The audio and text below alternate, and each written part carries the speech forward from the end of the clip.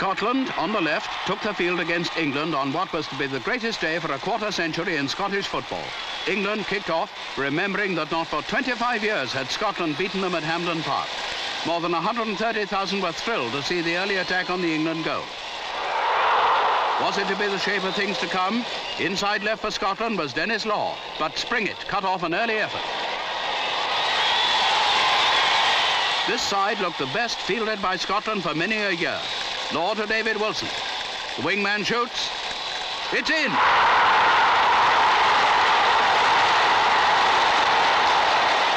England tried to snap out of it. Outside right, Douglas had a centre parry. The ball went to Anderson, who just missed.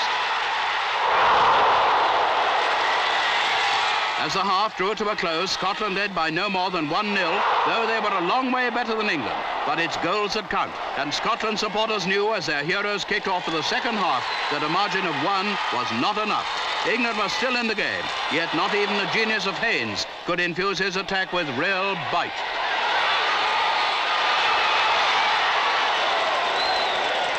Outside right, Alex Scot tried a shot, just wide. And now England nearly equalised.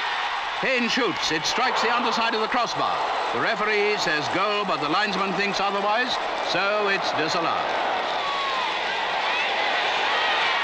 A corner to England. A chance for them now, it could come to something, but the ball's over.